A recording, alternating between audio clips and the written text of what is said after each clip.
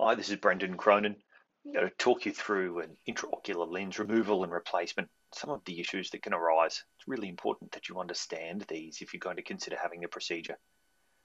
We really need to divide this procedure up into two groups. Lenses that have been placed in the eye fairly recently, within 2 to 3 months, are often really very easy to remove. The procedure is quite routine. In some ways, it's even easier than the cataract surgery itself. So the process of taking out the cataract and putting the lens in. That's because these lenses haven't scarred themselves into place. You can see a video here of me removing a lens that hasn't been in for too long. The lens was sort of nice and mobile in the eye. It's cut up into small pieces and removed as quite a routine procedure. Remember, no eye surgery is easy. It's routine. It's complex microsurgery on the eye, but we do it all the time. We don't do hips and knees, or generally surgeons who do cataracts won't do eyelids and things like that. This is what we do, and I like to think we do it really well, but it doesn't mean it's easy. So in a procedure like this, where the lens has been removed within a couple of months of it going into the eye, that is really quite a routine procedure. That needs to be compared to when a lens has been in the eye for some time. And in that case, it can be extremely difficult to remove the lens from what's called the capsule.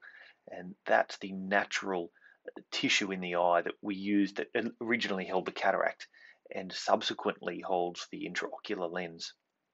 This capsule contracts around the intraocular lens that's in the eye, and over time, that makes it much more difficult to dissect the intraocular lens and separate it from this capsule.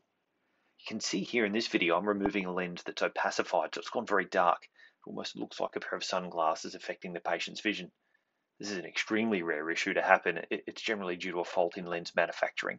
There was a small batch of lenses some years ago from one company this occurred to. But you can see I'm really having to work quite hard to remove the lens from this capsule. Most of the more complex or difficult complications that arise from intraocular lens removal occur in these cases where the lens has been in for some time. And really, overwhelmingly, they have to do with what lens goes into the eye subsequently. If the capsule is unstable or breaks during the intraocular lens removal, the lens can't simply be placed where it was originally.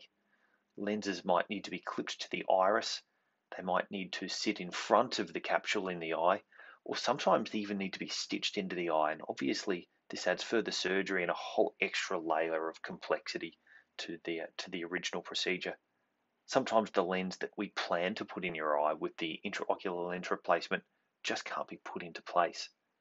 So it's just important that you understand the longer a lens has been in, the more issues you're likely to have with the secondary lens that goes in. It doesn't mean they're likely, it just means they become more likely.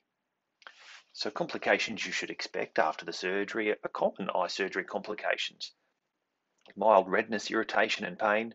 Your eye, of course, will be sore for a few hours afterwards, and you may be sensitive to light with a dry, irritated eye for a while. The pressure in the eye can go up and there can be inflammation. These are really common problems that happen with any eye surgery, but they need to be differentiated from the more complex issues that tend to happen when the lens has been in for a longer time and the removal is more complex. Of course, these are things that I will have weighed up with you in the consultation prior to surgery. It's not something we undertake ad lib. We don't undertake it on a whim, but if a patient's vision really is compromised for a number of reasons by the lens that's in their eye, then obviously removing it may be a reasonable option. People will always ask, could I have worse vision after the procedure?